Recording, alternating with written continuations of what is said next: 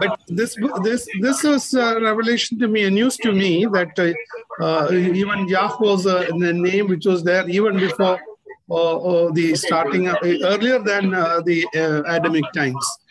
And No, in fact, no. That's not. You see, no, that's what they have written. And No, that's what not they have true. said is this Yah got translated into Jehovah. Al-Yah, Allah in Arabic. That may Allah be. in Arabic is Al-Yah, Allah. That A may be. derivative of that. That may be. This is a bit contrary to what we have understood because Creator God was El, and then to Moses subsequently, he revealed himself as Yahweh. Yahweh, that's right. I am that I am. Yeah, that's why I refer to the passage in Exodus chapter 6, verses 2 and 3, where it says, by my name Yahweh, I did not reveal myself to Abraham, Isaac, and Jacob, but I'm revealing myself to you as Yahweh. So now, after the time of Moses, the two become one. So that, and in fact, last Saturday I pointed out, that's how you get the expression, the Lord thy God. The Lord thy God. So the Lord actually pertains to Yahweh, sorry, and God pertains to Elohim. So thereafter, it becomes one. Anyway, I just wanted us to realize that what we have come to inherit as the Judeo-Christian tradition implies a very long tradition, a long process. And it is necessary to realize this in order to acknowledge to ourselves that no spiritual tradition stands still. It evolves,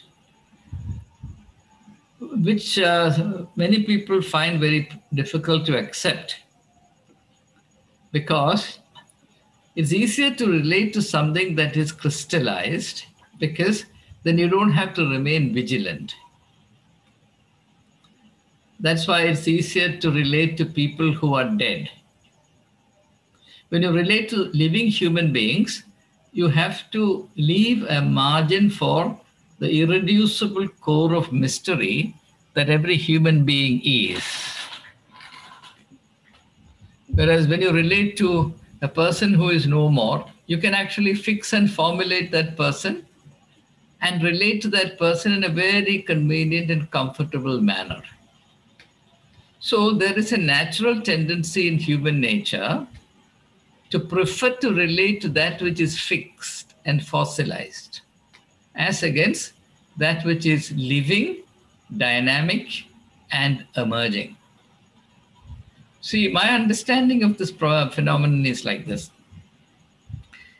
If we believe that God is the creator of the universe, and also realize the simple fact that we know only a very, very microscopic particle of the universe, there is surely a great deal more about God that we still need to know. If, on the other hand, God is an idol, we can actually go on a mental holiday. You make an idol, place it somewhere, it still sits there. There is no need to seek an idol. You only need to place an idol. It stays there. So the living God is different from that. Relating to living God is a continual, unending challenge. This is the reason why in the Bible, every now and then, the word walk, the verb walk is used. Walk in the way of the Lord. Then, of course, in the New Testament, seek and you shall find. The need for this arises only because spirituality is an open-ended system, an open-ended experience. The last word is not said yet. But whatever is given to us is like the talent entrusted to the servants, through which more talents have to be sought. Now, for us, it so seems that the third servant did better. He was actually practically very wise. He didn't want to run any risks. So he went and dug a pit and buried it so that when the master comes, he can return it as it is. You understand? Unfortunately, why did Jesus teach this parable? Because he was very clear that this is the way people relate to everything, including themselves. So that parable of the talents has multiple layers of meanings, starting with the individual predicament, going on to how we relate to the whole world. A human nature or human personality devoid of the dynamism of seeking continually is like the third servant who went and buried his talent in the ground. You understand? Because the simple fact, my dear friends, is that if you seek, you will find. Finding means that which you have never seen before. Okay? Jesus is saying, seek and you will rediscover. Jesus is saying, seek and you will find. Find what? Find what you have never seen before.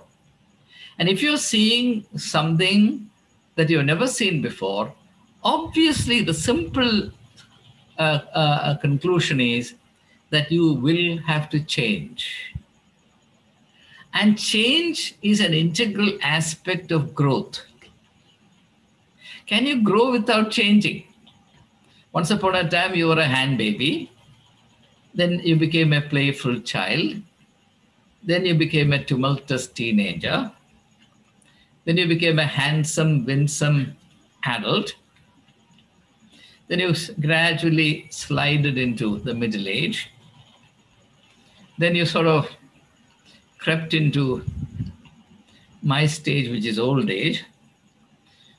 But all these, though we use different types of verbs and words to denote it, all these are natural and necessary aspects of living in this world, which is a process of continual change.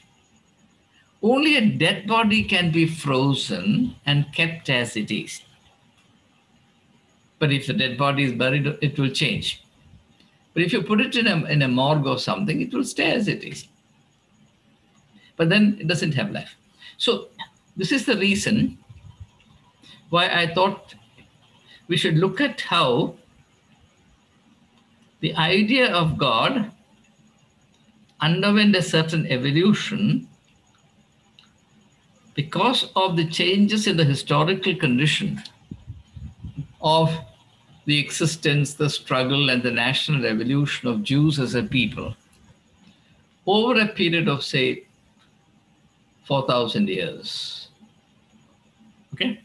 So now we'll take up from there.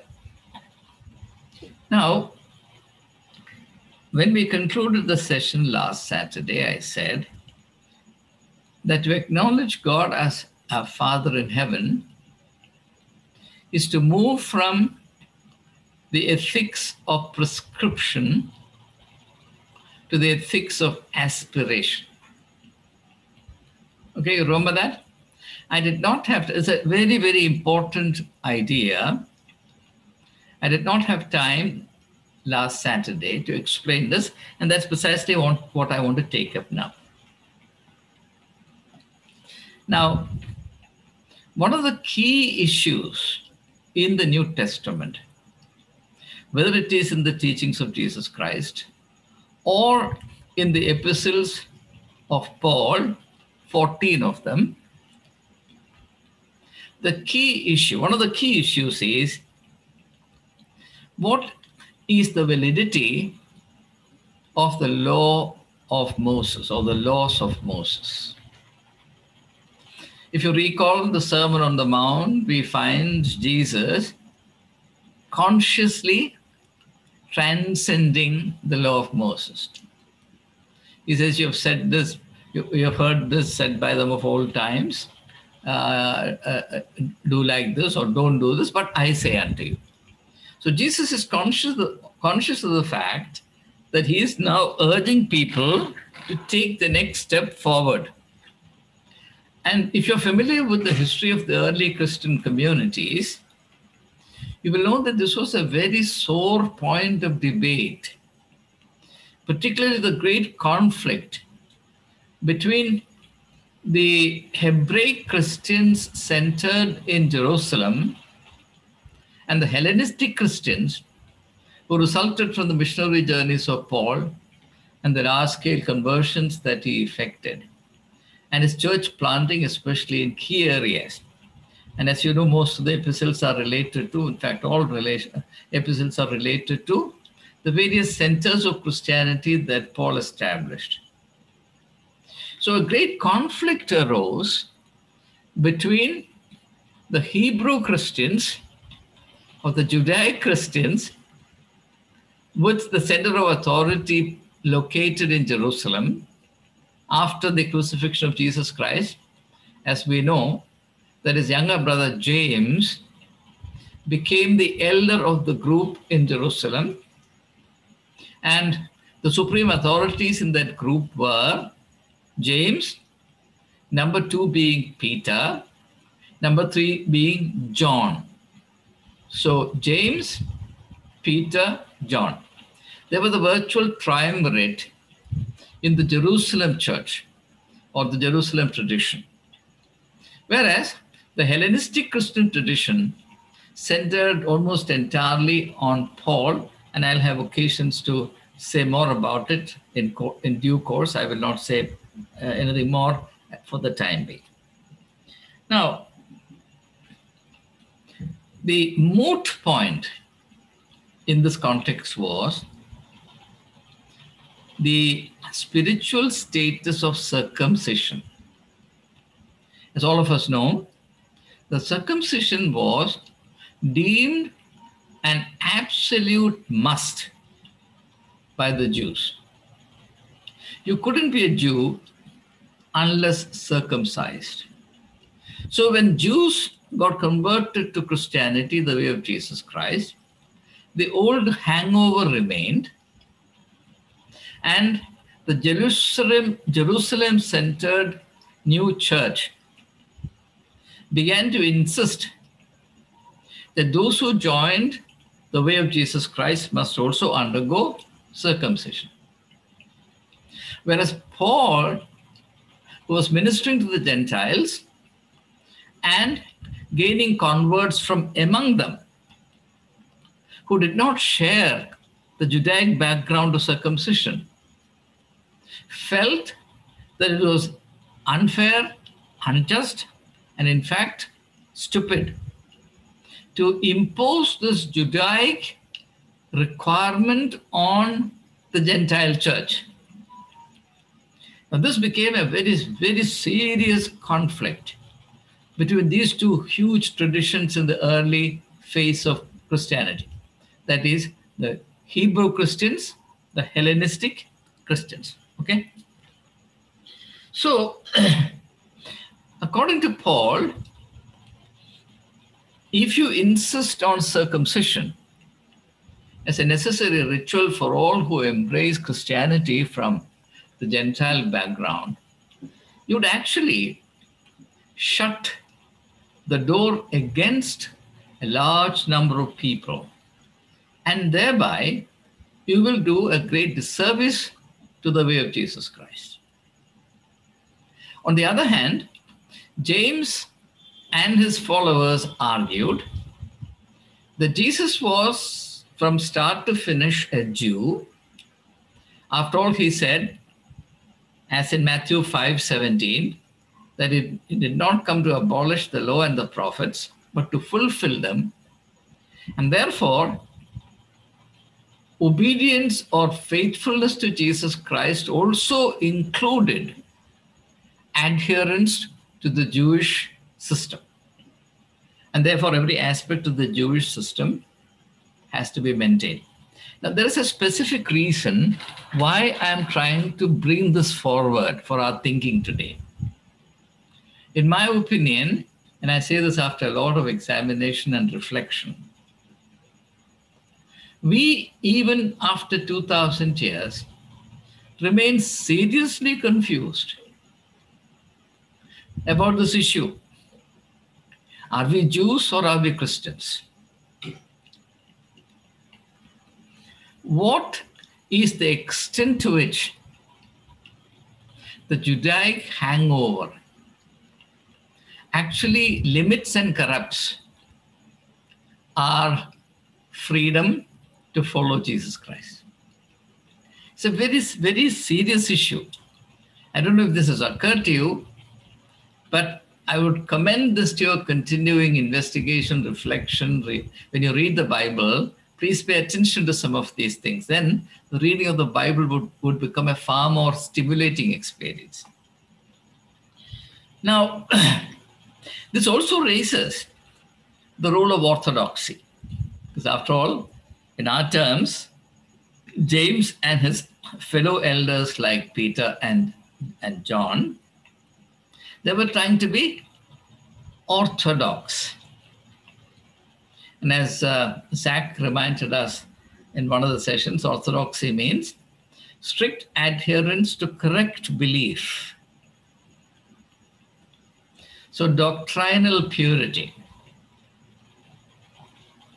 Now the problem is this. Tradition, in our very limited understanding, is something that formed itself in the past. And I remember making this distinction at that time, that there is a radical difference between the understanding of tradition in the East and in the West. The Eastern understanding of the tradition is that it is crystallized in the past and therefore it has to be adhered to. So strict conformity to whatever consists or comprises the tradition, orthodoxy, becomes a necessary duty of a faithful Christian. But in the European culture, European philosophy, European tradition, this is not the understanding of tradition. For them, tradition is not something dead and crystallized. For them, tradition is a dynamic thing and it continuously evolves itself.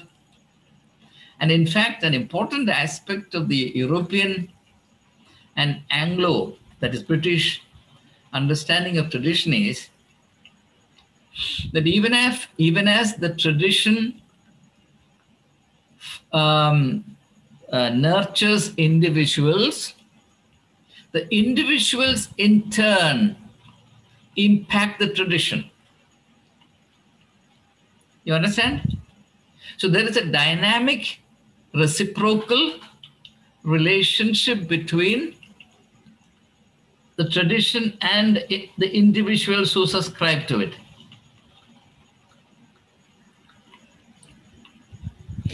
And I'm sure that the European tradition arrived at this very profound insight because of its very regrettable past history of persecuting heretics.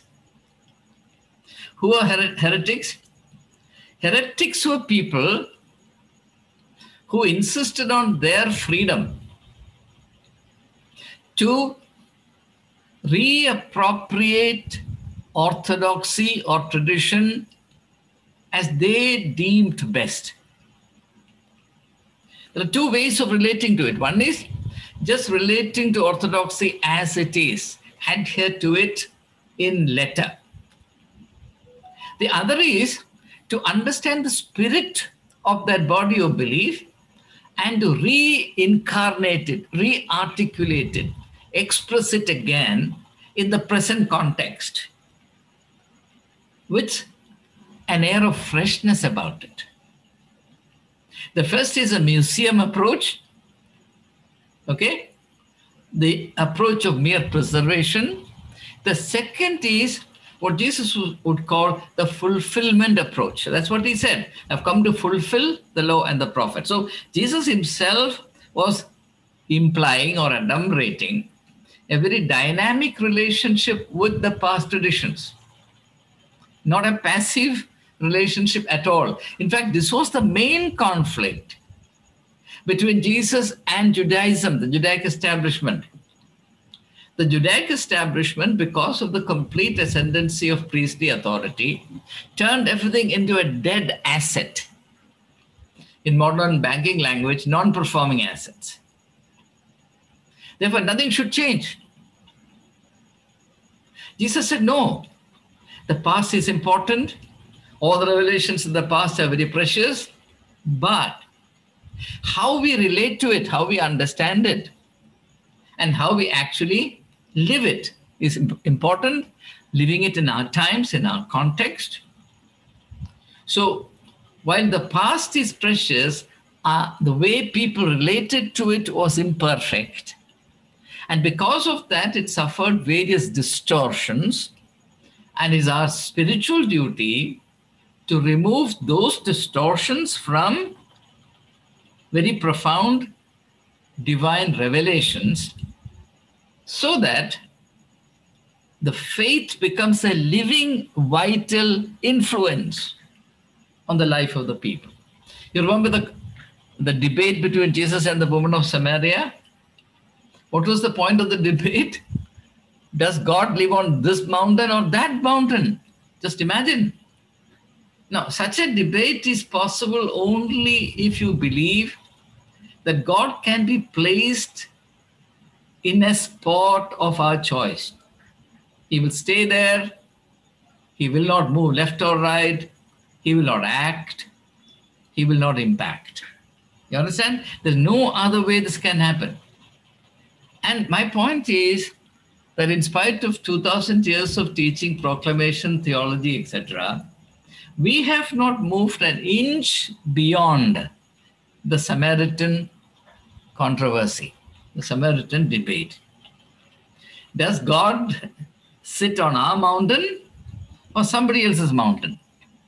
The Marthoma mountain, CSI mountain, Orthodox mountain, Jacobite mountain, Catholic mountain, Charismatic mountain, War mountain. Right? We have not. The fact of the matter is, we have not taken one step forward. And I believe that there's a terrible reality. It is this that virtually amounts to atheism. This is what I call practical atheism. We may not say that God doesn't exist. We only say, or we only imply that God doesn't matter. Once you place God on a mountaintop and assume that God doesn't come down from there, then you are free to live your life as you want. God has nothing to do with the way you live, except, of course, when you get into trouble or when some great desire overtakes you and you want to get some favors from God, then you go to some godman or some priest or somebody and say, put in a word on my behalf. The God whom I have placed on the mountain may do something for me. Beyond this, we don't go. It's a fact.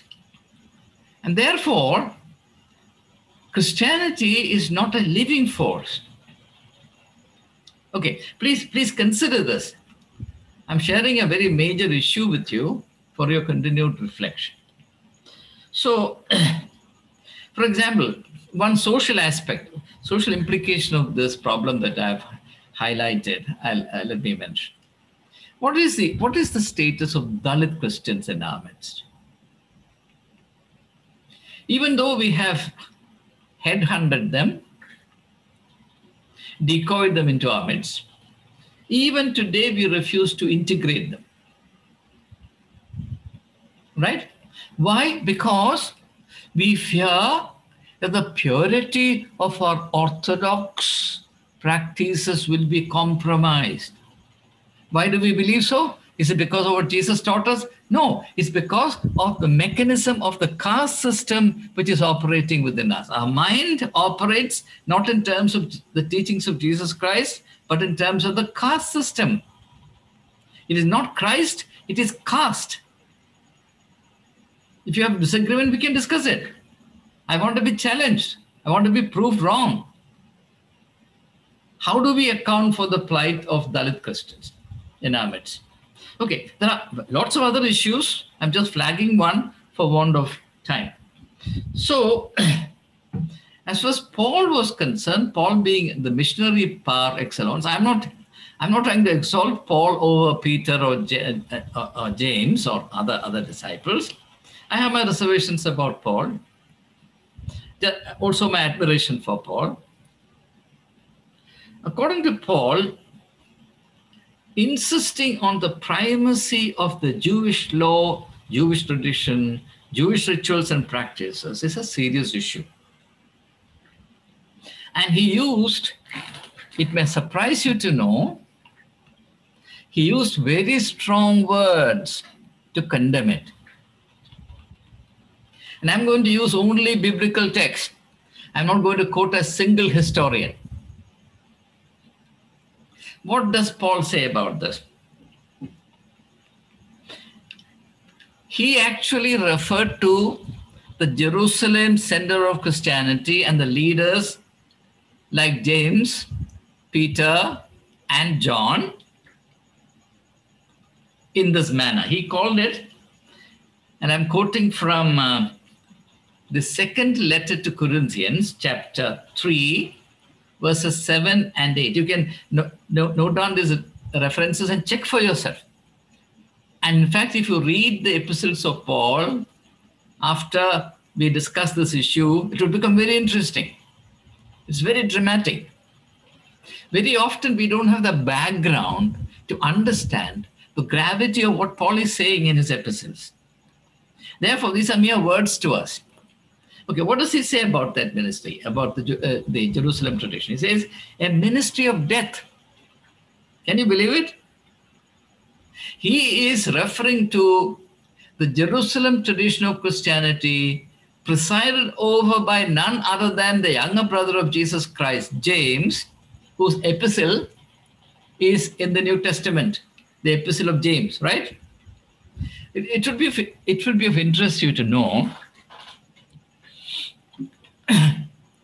that among the 27 books of the New Testament, the Bible as a whole has 66 books, right?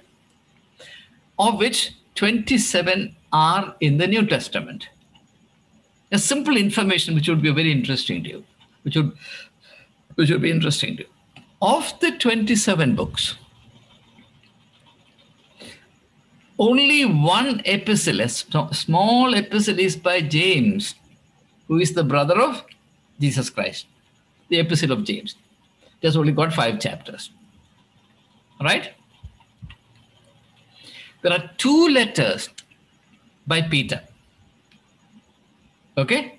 Only 2 letters by Peter, who is supposed to be the rock on which the church is to be built. There are 3 letters by John.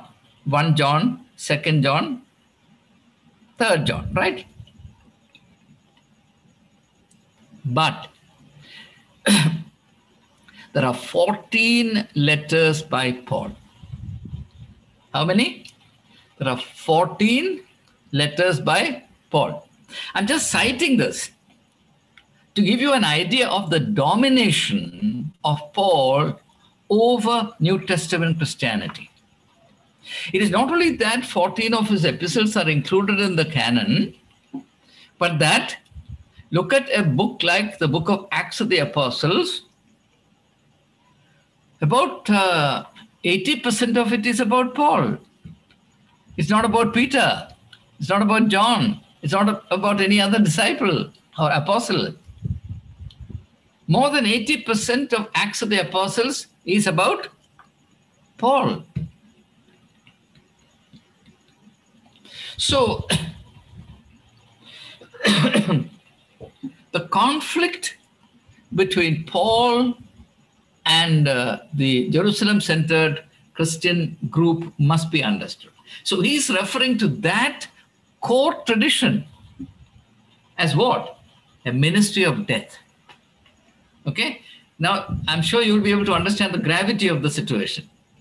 Then he says, chiseled in letters on a stone tablet. After all, your tradition is written on a piece of stone as against the living spirit. You understand the contrast he builds up? Which needs, he says, this needs to be superseded by the ministry of the Spirit. You see the contrast?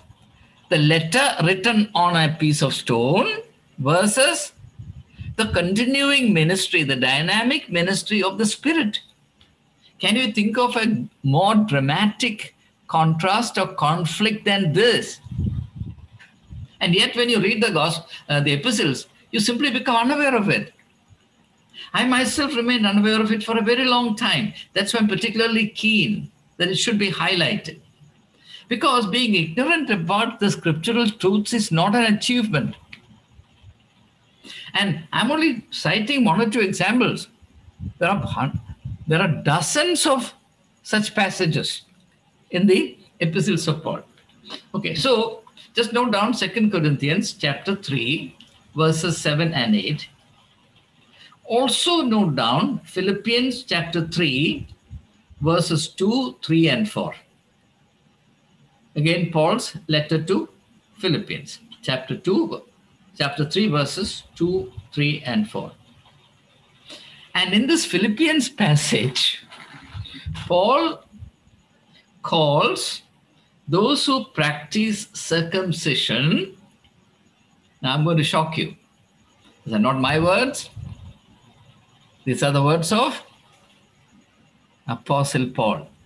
Okay? You know what he calls them? Those who practice circumcision, he calls them dogs and evildoers who mutilate the flesh. What does he call them?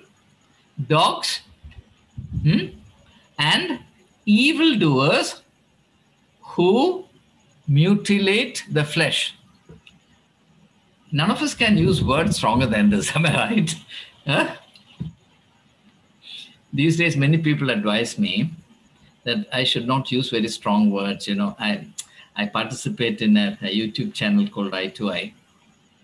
And I do so with a lot of embarrassment myself, I have to admit. But unfortunately, I have to use strong words. So sometimes I remember Paul. So he refers to these circumcisers as dogs and evildoers who mutilate. Let me read that passage to you, okay, so that you get the full flavor of the text. He says, watch out for those dogs, those evildoers, those mutilators of the flesh. That's verse 2, verse 3, second Philippians. Third Philippians, first verse, second verse, now the third verse. For it is we who are the circumcision. Now he is now spiritualizing circumcision. The Jews practiced it in a literal manner. The actual mutilation of the flesh had to happen. Now he spiritualizes it, gives it a symbolic interpretation. We who serve by his Spirit, we are inwardly circumcised. We are circumcised by the Spirit. So tool is not required. Okay? So we who serve God by his Spirit, who boast in Jesus Christ, and who put no confidence in the flesh. So according to him, shifting your faith, your dependence from the flesh to the Spirit is the new circumcision. You understand? What is the new circumcision? Shifting your faith. After all, in the olden days, in the Judaic tradition, you had to undergo circumcision as making a public ritualistic commitment that you will stay faithful to that tradition. Okay, that's what it meant. He says, now we don't need that. When we shift our faith from our confidence in the flesh to the ministry of the Spirit, We experience the new circumcision, the spiritual circumcision. So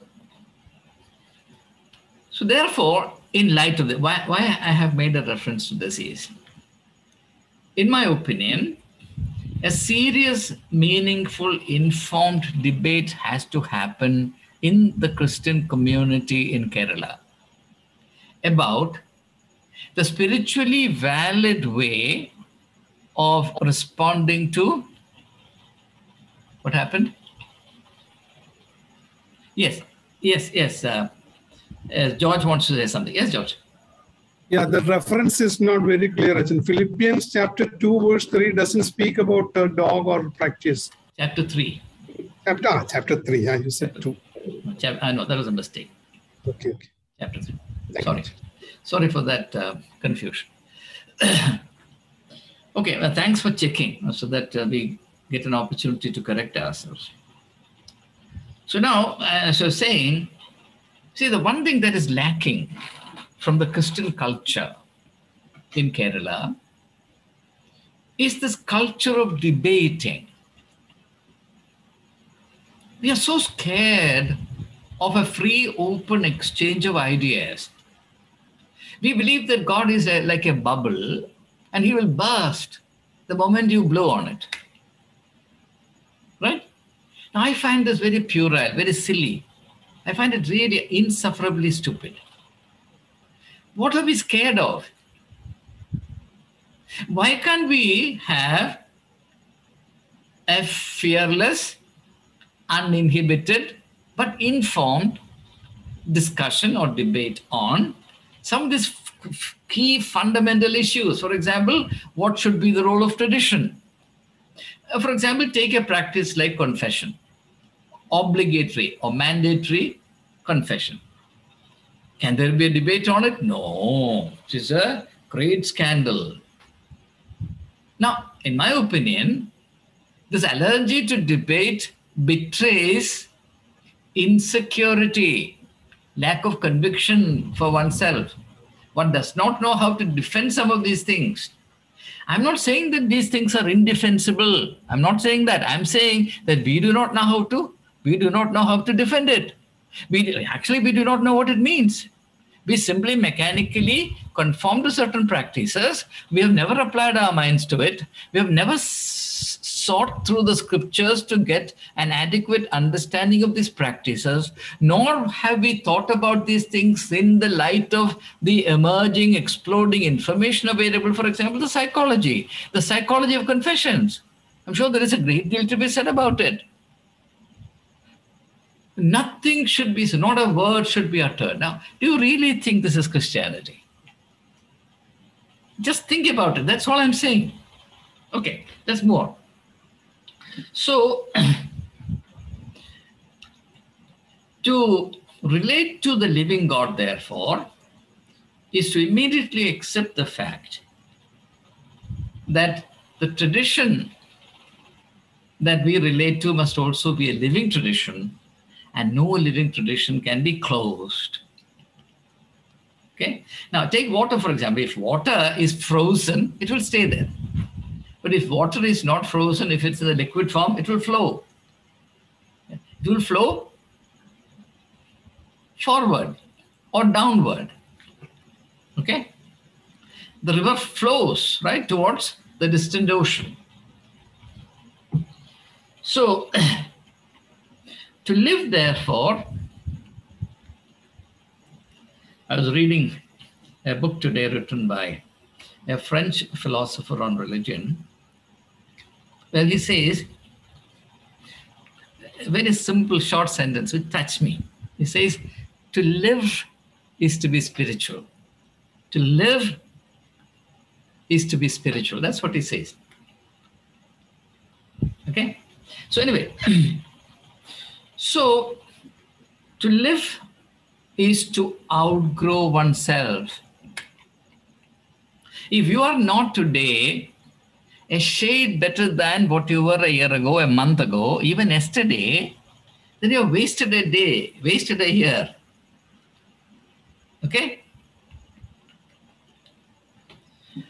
Look at nature. You plant a seed.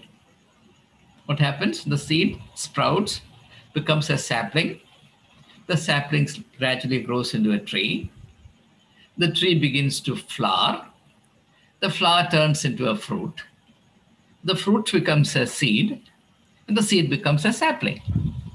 It goes on. The relentless process goes on, right? You think it is a good thing for the seed to stay as a seed? This is not what I am asking. Jesus raised this question through the parable of the wheat.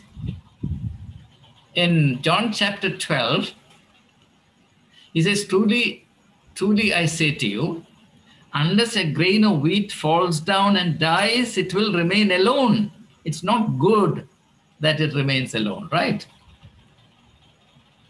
There is no teaching anywhere in the scriptures, either in the Christian scriptures or in any other scripture that I'm even marginally aware of, which prescribes that staying frozen is a spiritual achievement. Yet, on the ground, the followers of every religion assume that it is so. I can't understand this riddle. How do you come to this kind of conclusion? On what basis? And this is actually the religion that we live.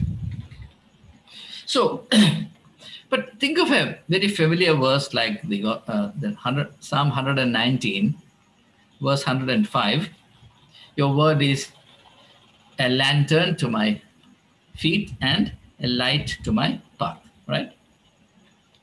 What does it mean? If you understand the metaphor, feet means what? Walking, right? Why do you need the word of God? Is it to sit where you are, or is it to walk and reach further destinations? What is the right use of the word of God? Unfortunately, the word of God is massively misused to constitute a framework for the maintenance of the status quo. Minister to the status quo. That's all that's happened. That is why two things, the prosperity gospel thrives and this ministry of healing, faith healing, miraculous healing, etc. What is our idea of healing? I should remain as I am, right? I should remain. I should not lose anything, nor do I want to gain anything. I should remain a living corpse. That's our idea of healing. The true idea of healing in the Bible and the teachings of Jesus Christ is healing means making a new beginning. Jesus makes a difference between curing and healing. To be healed is to be made whole. To be whole is to shift from the foundation of the partial to the foundation of the full. That's why Jesus says, I have come that you may have life in all its fullness. Because that's not your plight today. Human beings by nature want to relate only to a small part of life. That's the reason for all our misery. In fact, the prison in which human beings universally are, everyone, is that we only want to be in a small part of the possibilities God has invested in us. And we call that our comfort zone, right? And any invitation to emerge from the comfort zone is perceived by us as a kind of insult or threat or conspiracy, and we react violently. And this is my experience consistently over the last 40 years. Okay. So, again, I want to remind us that the Bible consistently talks about walking, seeking, going, right? After all, one of the most stirring books in the Bible, the book of Exodus, is about a great journey. Abraham, the father of the faith, became so because of a great and adventurous journey. Genesis chapter 12, verse 2. Go to the land you have never seen before, right? Doesn't that involve a very radical change? Had Abraham stayed stuck to his father's house in Ur in Mesopotamia, do you think he would have become father of the faith? And how is Jesus described in the New Testament, particularly the letter to Philippians chapter 2? He did not consider the privilege to be seated with God the Father as something to be held on to, but he came into this world, a great journey, right? Great journey. Okay, he came, and then what did he do? He was journeying all the time, right? The Son of Man has come to seek that which is lost. Luke chapter 19, verse 10. Do you find Jesus sitting and vegetating somewhere? Did Jesus have an ornate chair? Huh? The foxes have their holes. The birds in there have their nests, but the Son of Man has nowhere to lay his head. And I remember interpreting this for you, saying that this is the core of his dynamism. We think, there was a time when as an individual, I felt sorry for Jesus. I have a place to lay my head, but Jesus does not have. But today I feel that that's the greatest excitement. Thank God Jesus did not have a place to lay his head. Okay. All right. So the crucial question that Paul faced as he started his ministry to the Gentiles, Paul deemed himself as the ambassador of Jesus Christ to the Gentiles. It's a beautiful description, no? Beautiful. I was fascinated by this. He says, I'm an ambassador in chains. Here, chains means completely bound by the discipline Jesus Christ has prescribed for me. And an ambassador in chains for the Gentiles. Okay. So the real question that Paul faced, and there's a question that we need to confront today. There's a question that continuously bothered me when I was in North India. How to present Jesus to the Gentile world. See, Christians who are living in Kerala have no idea what it means to be in North India as a Christian. It is incomparable. There's no comparison. So the question that needs to be asked is, how are we to present Jesus to the Gentile context? My friends, the poverty, and I would say the insolence of Christian proclamation in the last so many centuries, and it's increasing in our midst, is that we take our audiences for granted. There is a Christian audience, and particularly the non-Christian audience. We need to have no sensitivity at all. We expect others to listen to us, but we have absolutely no duty to understand them. If you know the rudiments of communication, by the way, the most fundamental thing in communication is that you have a duty to understand the other person with whom you are trying to communicate. You understand?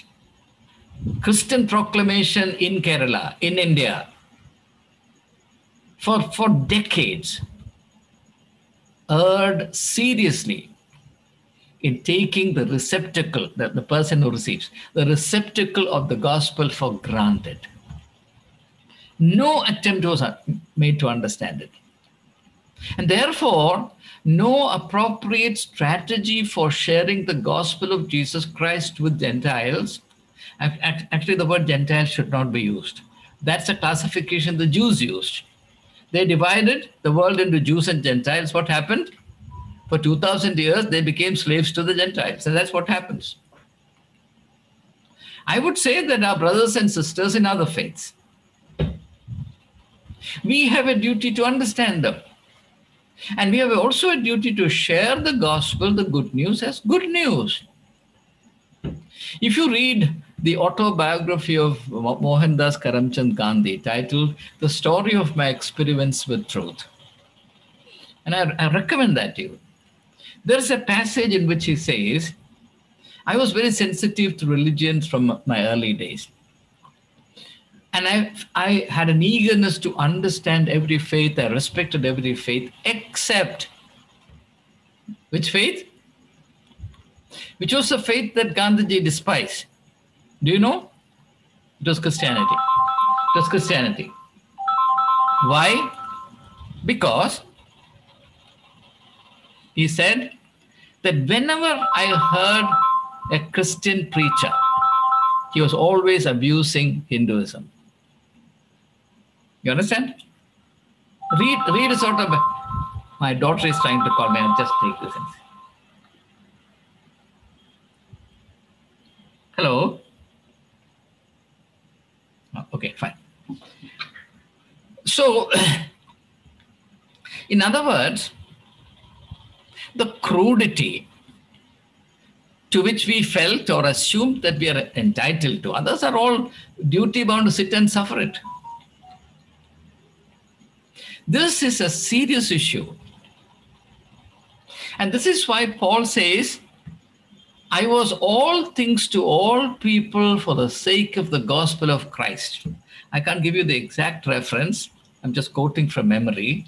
You can easily find it. If you just Google it, you'll get it.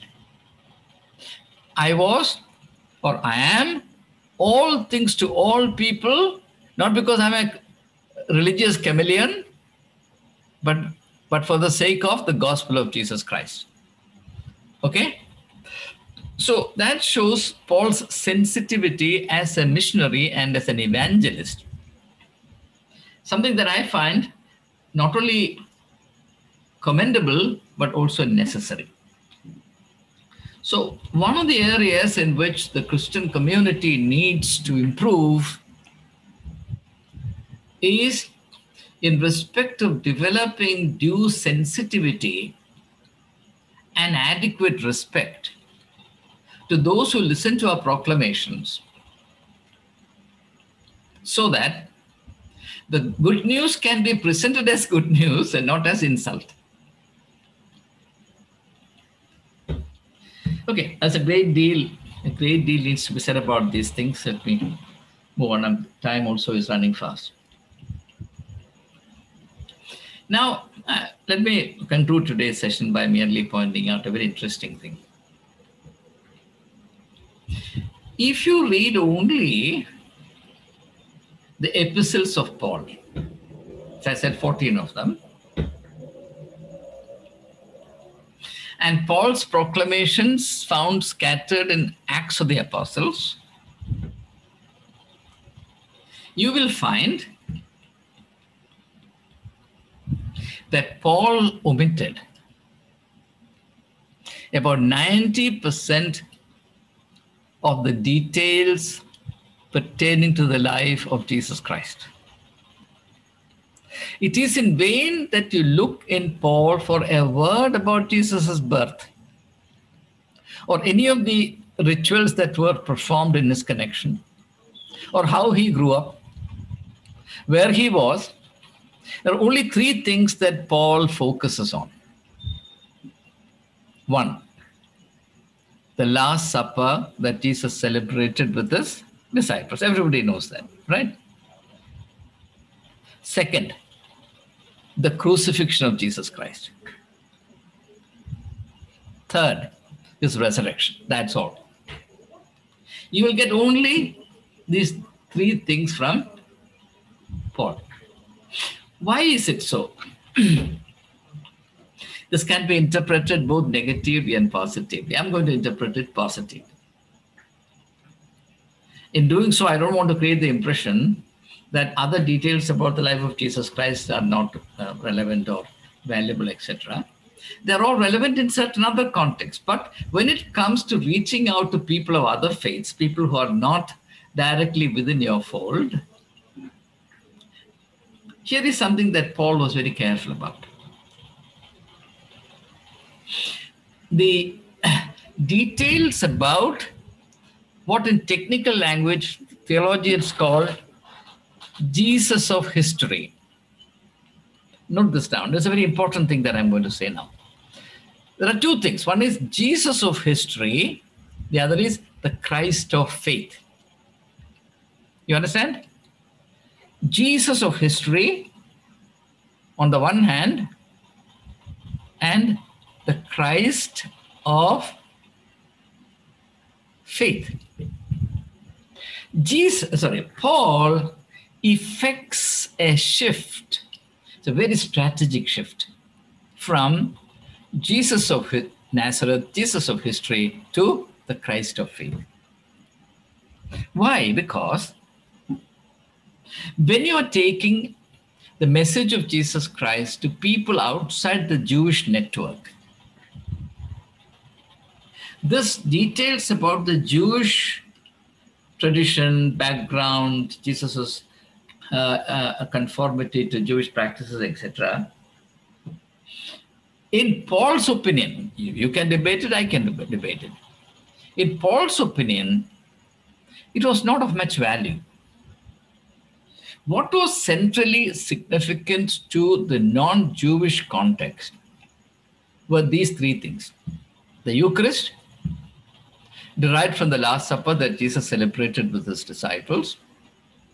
The Passion, the death, the crucifixion, the suffering of Jesus Christ and his death. And finally, his resurrection. Now, therefore, what Paul is doing is that he shifts from the historical elements to the mystical elements. Because the historical elements are local, particular, specific, discrete.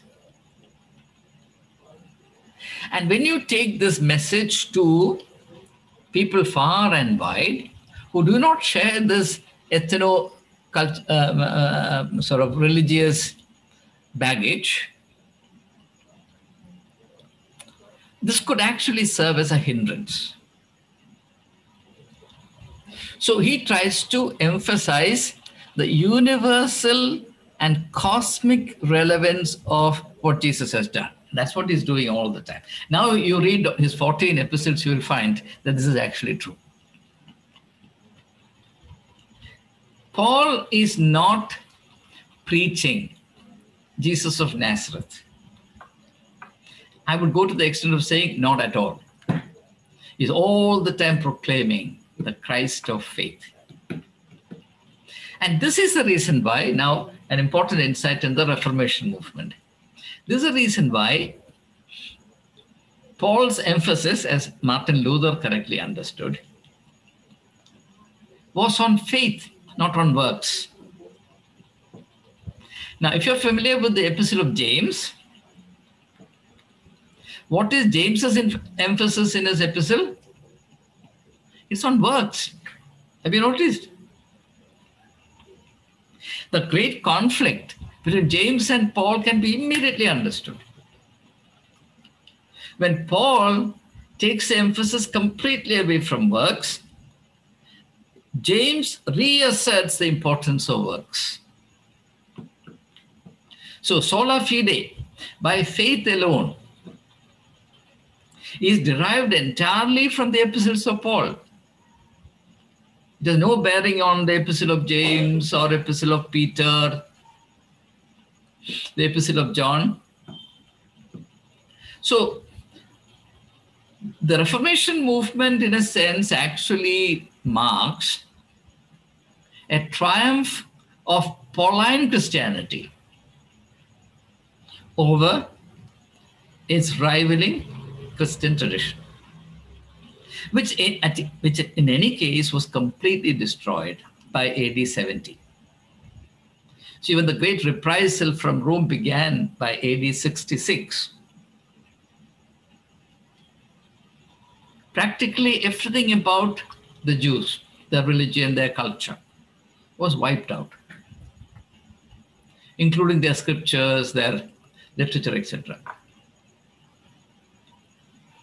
And Josephus, the historian, gives us blood-curdling descriptions of the atrocities perpetrated on the Jews by the Roman soldiers under the order of Titus. So the James-centric tradition that existed in Jerusalem, which tried actually to influence the various centers of Christianity established by Paul. And if you read Acts of the Apostles, you'll find that James actually sends missionaries to reconvert Pauline Christians to Jerusalem Christians. Because James, Peter, and John, all three of them felt that Paul's teachings were wrong, Paul's doctrines were wrong. And this was the reason why the great schism happened, what's called the Jerusalem schism happened, resulting in the first council of Jerusalem, AD 56. Then the second council of Jerusalem, the first council of Jerusalem, I think, took place in 40. The second council took place in AD 56. And then the conflict erupts in AD 56 when Paul came to Jerusalem to have a dialogue with James and his cohorts. James forced him to comply with the Judaic practices. So Paul is made to go to the Jerusalem temple and offer sacrifices in conformity with the Judaic tradition. And this was noticed by the Jews who are aware of Paul's teaching that all these Judaic practices must be completely thrown overboard. And they say, look at this fellow, he has been teaching us something else. Now he's doing exactly opposite. And a riot results.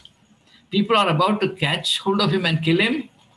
Then the Roman soldiers intervene. That's when Paul claims that he is a Roman citizen. Then he is transported to Rome so that he may be tried there. All this history you can get from Acts of the Apostles. So the point I'm making, therefore, is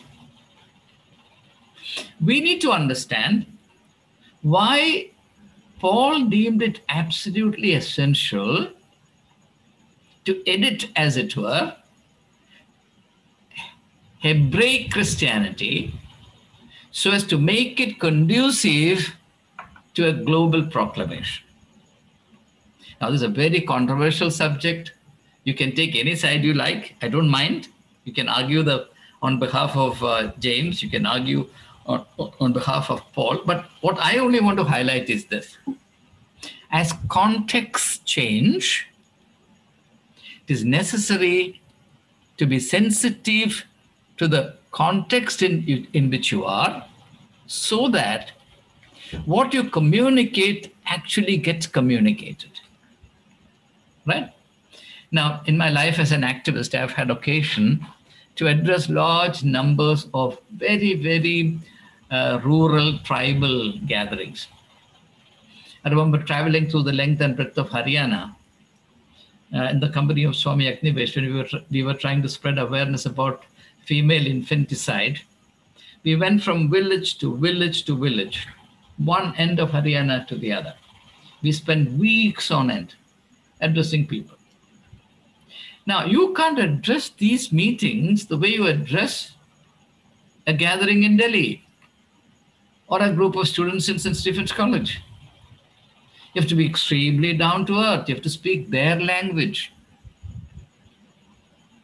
And you have to also invent the terminology, the illustrations that are closer to their experiences and not your own pet theories, your own pet terminologies, expressions, etc. So anyway, Paul was an expert in this. For example, when he visited Athens and he found the temple, in the temple an altar that was devoted to the unknown God, what did he do? He said, I have come to preach you the God you do not know. You understand? It has a big impact. Modern day theologians or preachers will start denouncing the temple. You idol worshippers, no? You who waste your time on blind objects, stones, lifeless things, etc. That's not what he does. He says, I've come to talk to you about the God you do not know. You have this altar there, no? To the unknown God. I've come to tell you about the unknown God. That's how creative and shall we say the degree of presence of mind that Paul had. But these are things to be thought about. I've not really covered the ground I thought I would, but the time is up. We can now take up our topics for discussion.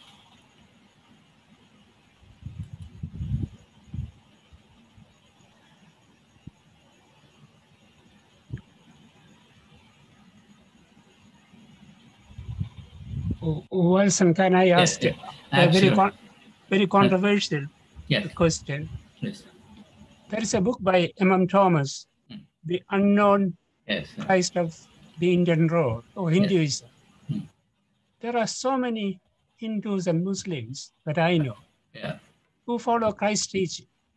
Yes. We don't call them Christians or followers of Jesus because they haven't accepted baptism. Yes.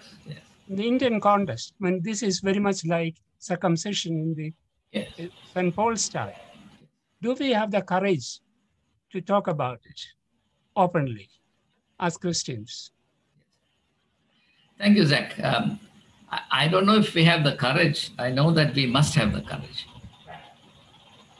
And this is the reason why in the course of the previous course on Christianity, we spent an entire session on the baptism of Jesus Christ. And since there are a few members in the present group who were not present at the other, let me very quickly summarize the essence of my argument in that session.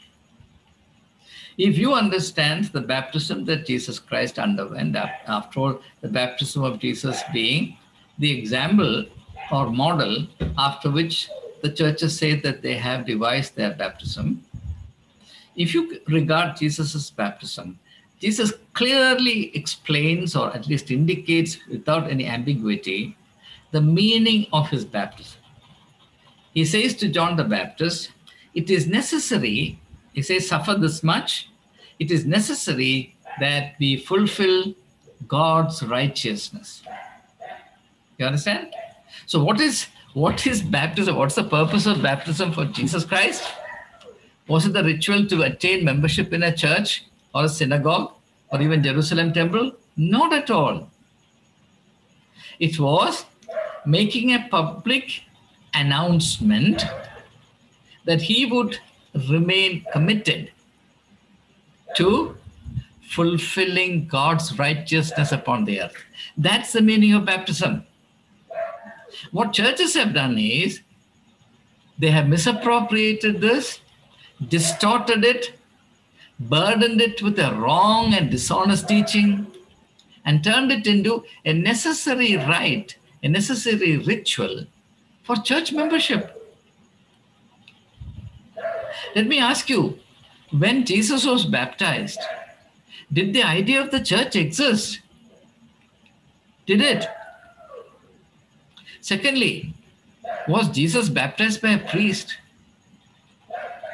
No, by a prophet. Look at the way the whole thing has been horribly mangled, distorted out of shape. It is this, Zach, that is now hanging like the albatross around our neck. We have got used to this idea that if a child is born, immediately the child must be baptized. What that ritual means to the child, I do not know. Let it be. So without that infant baptism, if the child dies, the child will not go to heaven. Where in the Bible is such a teaching? Give me one half reference. Give me 1/10 of a reference anywhere in the Bible, either in the teachings of Jesus Christ or in the teaching of Paul or anyone, that an unbaptized child will go to hell. Can you imagine anything more horrible than this assumption?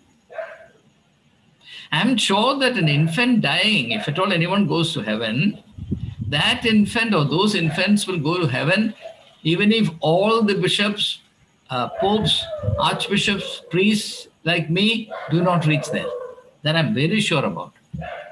And yet, when the teaching comes, all infants, 5-year-old infants, 5-day-old infants, 2 hours old infants will all go to hell. Why? The baptismal waters did not fall on them.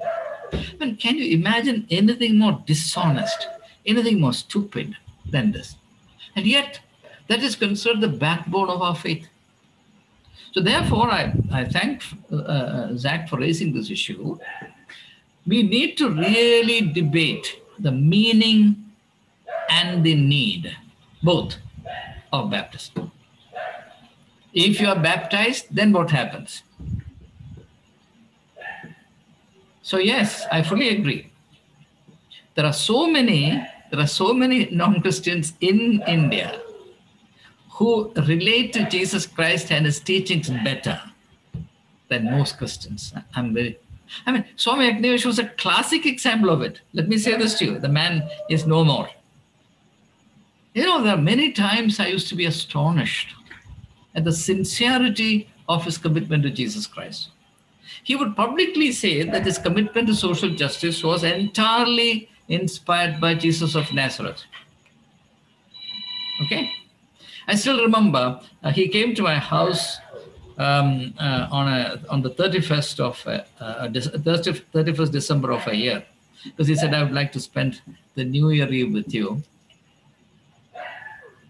So we sat chatting, and I thought, he has come. I said, Swamiji, what gift can I give you? See, Afro-Christians offer gifts. There was a portrait of Jesus Christ, Solomon's head of Christ, three-dimensional. Without batting an eyelid, he said, give me that. This Swami Agnivesh accompanied me to the convention. Where is that? The great convention, Maraman. You know this? I think 2003 or 2004. Because I told him that it was a great experience and he wanted to see it for himself.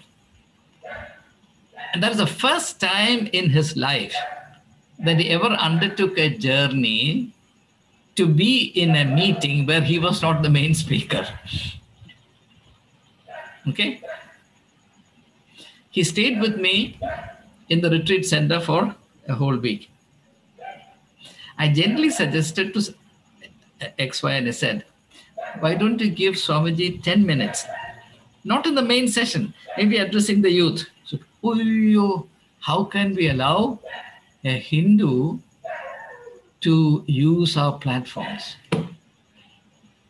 Believe you me. And yet, one day, in the night by about 9 o'clock, Swamiji comes to my room and says, can you take me to the kitchen of the retreat center? I took him there. There are about 6 or 7 workers. That they were just finishing up the day's chore. So Swamiji wanted to sit with them, and we sat on the floor of the kitchen. And he asked them a question. He said, if Jesus were to come to Maraman, where would he go first? To the kitchen of the retreat center or to the convention site? I was translating for him. That is a perception of the man. You understand? There are many people like him, but from our point of view, such people will all go to hell because 20, 30 drops of water did not fall on them. Okay? Anyway, thank you. Please think about it.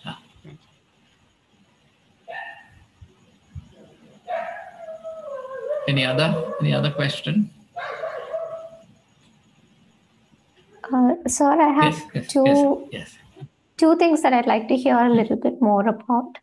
One is you mentioned about individuals and tradition and how they impact each other.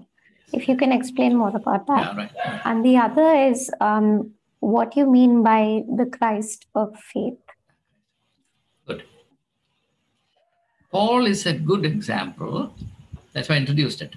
God is a good example of how a tradition undergoes positive and dynamic changes on account of one who sincerely tries to practice it. Okay? Now, the profound shift that came into effect on account of Paul. That was what I was referring to as a shift from the Jesus of history to the Christ of faith. And that's your second question, right? Now, think of this way. Had Paul held on to the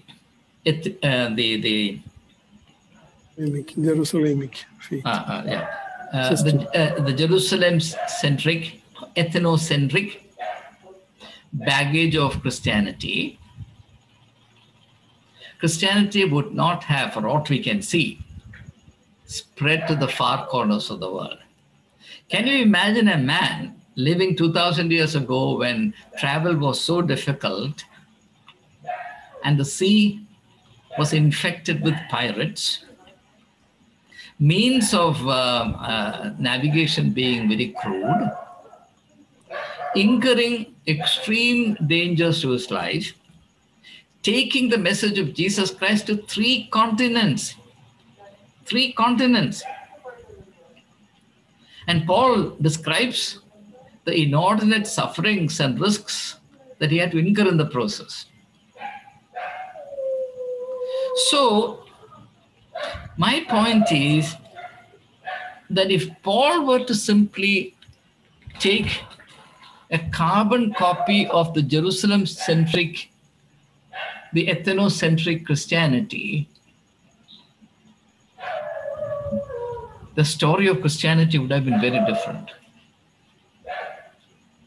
So Paul brought something new into Christianity. And what is it? He loosened the local anchors and gave it a universal relevance, a universal appeal, so that when the message of Jesus Christ is presented to others, it finds readier acceptance. Now imagine, for example, Paul starting off his proclamation by saying, brothers and sisters, you have to be circumcised. There's no hope for you unless you're circumcised. If at all you want to understand the message of Jesus Christ, first you have to be circumcised. That would have been the end of Christianity. You understand? Therefore, when a person sincerely, zealously, creatively participates in a tradition, that tradition undergoes a transformation. Okay? Now, take, for example, literary tradition. Literary tradition. When a really original genius contributes, say, a poem, a story, a novel, or a play, he's not merely making one contribution, he's actually impacting the whole tradition. The tradition has to be now redefined. Or now take Jesus Christ. Because Jesus Christ brought this message, world spirituality has to be redefined. You understand? After all, human beings from time immemorial have been struggling, trying to understand God in their own way. That search, that quest, that thirst is sacred. Whether or not you agree with the findings is a different matter. But man's thirst for God is sacred. Right? Now, Jesus is part of that thirst. Okay? But because he came, that human thirst for God becomes something new. So it is not that something remains exactly like this and people in generations to come simply relate to it in a passive manner and leave everything untouched, unchanged. No, a single person coming into that tradition, if he's sincere, if he's earnest, if he's zealous, if he's creative, will make an impact. Okay? Now, if there is absolute no impact, then we'll have to remember the metaphor that Jesus introduced. You're the salt that has lost its saltiness. If there is something inside of you, surely. For example, suppose you belong to a hospital. You are a doctor, now you're not. Suppose you belong to an office. You're a person of distinct personality. There is something special about you, and I believe there is something special about every human being. By the very fact that you have joined that place of work, irrespective of your wanting to change it or not in a conscious and assertive manner, effects very substantial changes. Very flavor of the place will change. You understand? At least that is the vocation, that's the calling of a child of God. You cannot just be a cipher. You know, when a person is put in the prison, he's only a number, all right? We can live like that, a number. Till the other day, there were 12 employees. Today, there are 13 employees. That's all. On the other hand, because the light of life is inside of you, the light of Jesus Christ shines through you, your presence in that place redefines that place. It is necessary to emphasize this, and because most people assume that they are mere passive creations of their environments, the circumstances. We are all victims of our circumstances. What can we do about it? I don't think so at all. I believe, and many people say that I'm arrogant. I sincerely believe that I can impact the given context. Even if it is understood to be arrogant, I believe that it's my duty to do so. I remember when I took over as a principal of St. Stephen's College in 2007, there was a massive press conference where I announced the new admission policy of the college. And when I said that 50% reservation will be made for members of the Christian community, there was a near riotous situation, massive reaction. And a journalist from NDTV got up and said, VP Singh did not stay in office for 3 months. You will not stay in your office for 3 days. Exactly, ditto the words. You know what I told him? And I told the entire group of, about at least 70, 80 journalists, both digital and print. I told them, I said, it doesn't matter for how long I sit here. Leave alone 3 days. If I sit here for 3 minutes, the institution will change. And I didn't say that out of arrogance. I said that in a matter-of-fact manner because I sincerely believe that's my vocation. I didn't go there to warm the seat. I'm not a parasite. So if you believe in the power of the faith, you will certainly believe that God sends you into a context to impact that context. Either you are a parasite or you are a transformer of the given context. It's up to you. Therefore, I understand the relationship between a believer and Christianity in a dynamic mode, that because I relate to it sincerely, as this faith now goes to others, mediated through my personality, something of a new flavor will be imparted to it. Like the salt imparting its flavor to a dish. I don't think it's my calling to be a parrot, right? Repeating the same thing. Barakimoran, Barakimoran, Barakimoran. And you repeat that for 50 years, you'll become a moron. That's not our calling. We are meant to be creative people. We're meant to be people. You remember when the apostles went here and there, people who interacted with them said that the people who turned the world upside down have come here also, right? Why was it so? They were after all fisher folk. Because if the light of Christ is inside you, you have a very different relationship with the given context, no matter what that context is. Okay? Right. Thank you, sir. You left out the faith part, I believe, Achar. The second question. Oh, yes. And now the Christ of faith. Now, notice, very interesting, notice that Paul does not use the word Messiah. He uses the word Christ, which is Greek. Messiah was Hebrew. So even in terms of the title, he's clearing away the Jewish hangover. Now, in the passage that I read out to you from 2 Corinthians, when he gives a new interpretation to circumcision, you would have already noticed that he's shifting from the letter to the spirit. So, as against relating to the person, the historical person, limited in his context, in geography, in language, in culture, in mobility of the historical Jesus or Jesus of Nazareth, Paul is now presenting a Christ without limits, a Christ without boundaries, who is universal, who is easily accessible to anyone.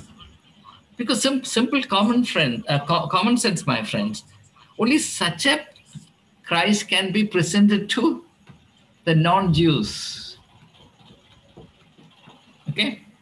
So, the idea that Jesus of Nazareth from now onwards will be the Christ of faith. Now, faith is not limited by ethnicity. Faith is not limited by a particular religious tradition. If you're human, you have faith. How you use that capacity for faith is a different issue. But there is no life without faith. There is no humanity without faith. So now, human beings all over the world, irrespective of who you are, where you are, can receive this, say, power of God in the form of the Christ, the anointed one, with a mission, without any Jewish hangover. And second thing is, while in the Judaic tradition, this relationship had to be mediated through rituals, obligations, practices, in the new context, all this is abolished. All that you need is faith. And therefore, actually, all the mediators are also gone. So if you actually accept Pauline theology of the Christ of faith, you'll also have to accept its implication that priestly mediators are not needed. But you can immediately tell me, yes, but Paul instituted priesthood. Yes, he did that. And that's where the compromise lies. So it is not that Paul strictly adhered to every implication of the new shift that he was bringing. He was very pragmatic. So within context, he used certain emphases, and in other contexts, he used some others. Now, whether that, what I sometimes call sanctified common sense, amounts to inconsistency or a worse still to hypocrisy, it's up to you to decide. The fact of the matter is that was how Paul carried on with this work. I'll give you another example of Paul's pragmatism. In Jerusalem, when he's attacked by the irate Jews, and Paul realizes that his life is in danger, what does he do? He suddenly says, I'm a Roman citizen. Never before he said that, right? Never before you've heard Paul saying that. So in that context, his identity is not that he's an ambassador of Christ to Gentiles. His only identity at that point in time, the only identity that the soldier standing there will understand, is that he is a Roman citizen. Otherwise, he'll lose his life there. Imagine the mob is attacking you, Roman soldiers are standing by as though, why should we interfere with this local sectarian brawl? And Paul is shouting to Romans, come and help me, I am a servant of Jesus Christ. I had a special revelation on my road to Damascus. I am a scholar. I sat at the feet of Gamaliel. Who is going to listen to him? He would have died that day. So Paul has this very eminent pragmatic sense. And there are other instances as well. So when he shifts this emphasis from the Christ of history, from the Jesus of history to the Christ of faith, he does so in order to universalize the appeal of Jesus Christ and to make him more accessible to people other than the Jews. Okay? So may I ask one more question? Yes, absolutely. So do you think you can give us one example of how people have creatively represented Jesus in the Indian context?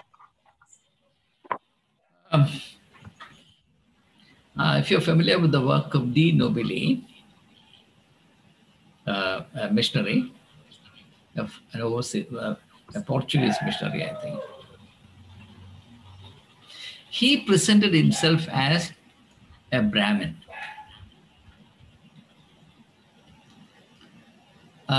Because his missionary priority was to evangelize the high caste.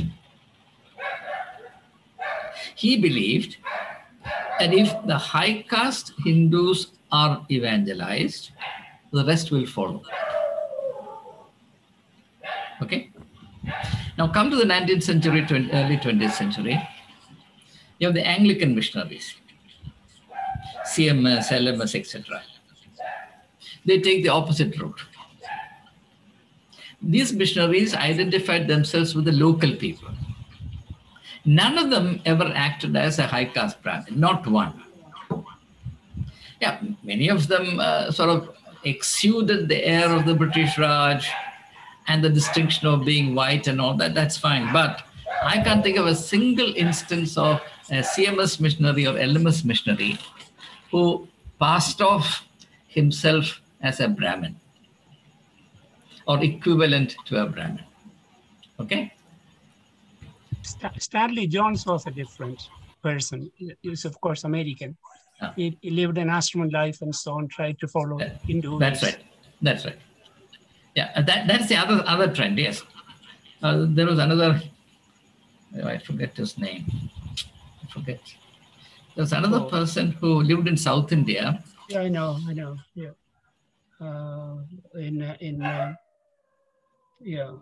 It was a Spanish Catholic missionary. Anyway, so these people tried to indigenize themselves. Their attempt was not so much to project themselves as superior in caste as to create a kind of, shall we say, genial atmosphere, genial to the Hindu, prospective Hindu converts. As a matter of fact, they were not zealous proselytizers. They were not very keen to convert people. They only wanted to create an interface between Christianity and Hinduism. As a matter of fact, the Cambridge missionaries who founded St. Stephen's College in 1881, part of their mission, part of their purpose in establishing the college was to create a platform for the continuous sharing of experiences, views, and insights between Anglican Christianity and Indian traditions. So that is another strand. And in fact, M.M. Thomas also belongs to that particular tradition. The attempt to bring these things together.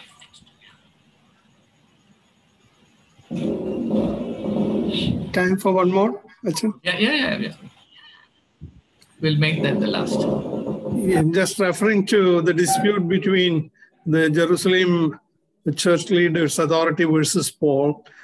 Even though there was the dispute about the circumcision, they had a reconciliatory meeting, and whereby they brought down to a minimal 2 or 3 things which excluded the circumcision. Yeah, that is right. So circumcision was not insisted from that time onwards as a mandatory or compulsory thing. Yeah. And in that context, I was talking about the early conflict. I was talking about the early conflict. True. So and the point is this. Yes, George, the point is this. My point is, St. Thomas, when he came down to Kerala, probably this is one of the reasons why he did not insist on circumcision. Yes. Now, even going back to the Jerusalem context, the Jerusalem group would not have changed their mind about the need for circumcision, but for the feedback from the non-Jewish world through Paul. You understand? That's one way in which you impact. And the question that Anne raised. Now, for example, if you look at the history of church union movement in India, it was the feedback from the missionary fields and the missionary experiences that highlighted to everyone that there is a need for Christian unity. And Church of South India and Church of North India are both churches that resulted from the church union movement. So this kind of back and forth flow has happened in many places, except that today I find that it is over. Nothing is happening. So George is absolutely right in the sense that after the Jerusalem Council of 56, a compromise formula was worked out, mainly through the initiative of James, that the Gentile converts to Christianity will not be required to undergo circumcision. That is true. But doctrinal differences remained. So those differences came to a head, and that resulted in this massive conflict. They fell apart. And another very interesting thing is, though Paul and Peter became rivals, and bitter rivalry, it is not just something mild. Ironically, both ended up in the same place, Rome. More or less at the same time. And both were killed in Rome. But though it was Peter who came to be acknowledged as the Bishop of Rome, actually it was Pauline Christianity that prevailed. That's the irony of it. You understand? And Pauline Christianity, interestingly, in case somebody is interested in this, attempted to create a certain meeting point between Christianity and Roman Empire. That is why, for example, Paul, unlike Jesus Christ, says that all authorities must be respected. There is no authority except from, I think, Romans chapter 13 or something. There is no authority except from God, etc. There is no such teaching in Jesus Christ. And Paul's deferential attitude to secular authority, which comes to the fore on and off, is as a concession to the political context where he has to carry on with this work. Okay? Anyway, today it is a revision for me, because all the time I have been under the impression that because Paul did not have any personal contact with Jesus during his lifetime, it's true. And Paul, having not read any of the Gospels or related books those days, which were not available, his background of training in orthodoxy under Gamaliel, it would have impressed his Christian thoughts also, and probably that is why he made a lot of rules and regulations for the church. Gamaliel was not a Christian; he was a Jew. No, the fanaticism comes from there. The fundamental orthodoxy comes from there. He was a Pharisee. He was a zealous. Yeah, he was. They are more fanatic in their orders and rituals and practices and tradition. So probably he had that influence in his mind, which he unknowingly applied to Christianity also.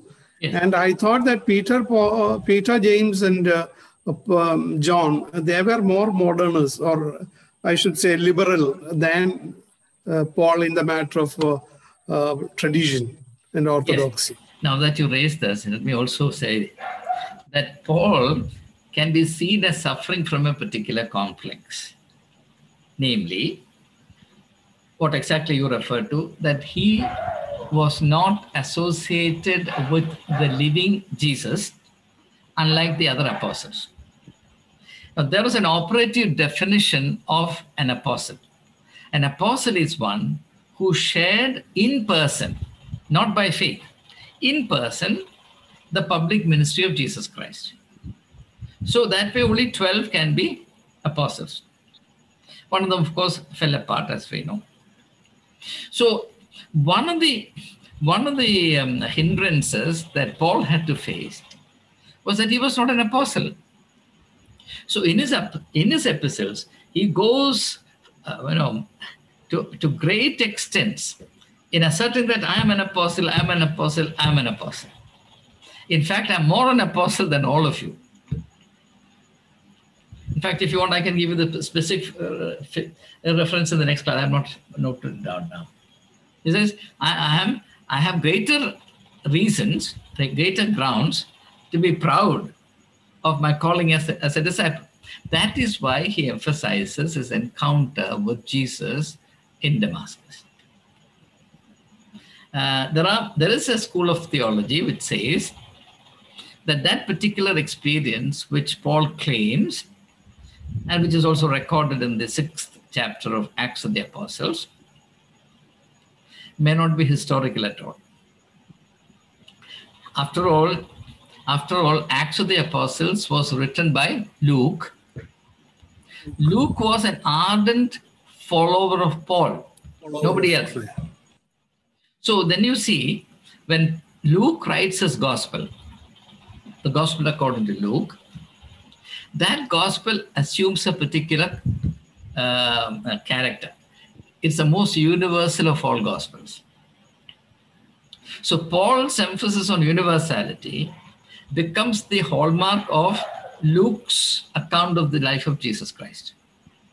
You understand? So therefore, Luke was a Gentile as well, wasn't he? A Gentile, yes. He was part of the Hellenic Christianity. Yeah.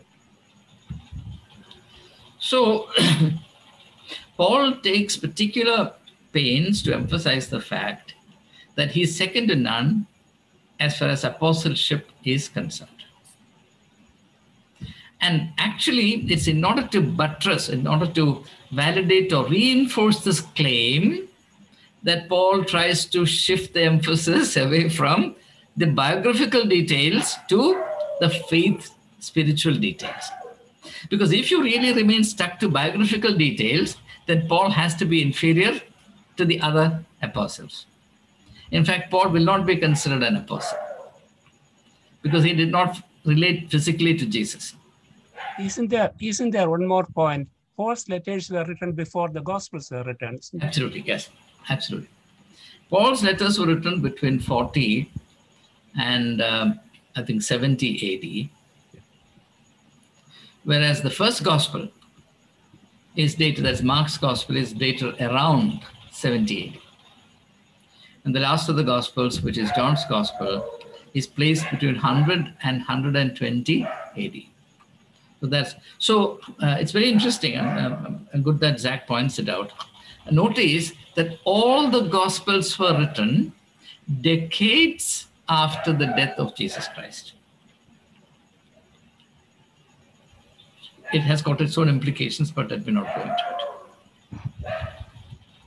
Okay, I think we'll close for the day. Defining faith, you said a phrase, living vital something. What was it? Faith is living, vital, inspiration, or did you say that particular word? Maybe vital force or something? Vital force, yeah, okay. Living vital force, thank you. Okay. So thank you. I hope the little details I'm sharing with you encourages you to read the New Testament again from a slightly different perspective, when actually these texts could come alive in a much, much more intense fashion. So I hope it happens. Okay, thank you very much, and I look forward to a very effective paradigm shift, Achin. Thank you so much. Thank you. Good night. Have a Bye. nice evening. Bye. Thank you. Bye.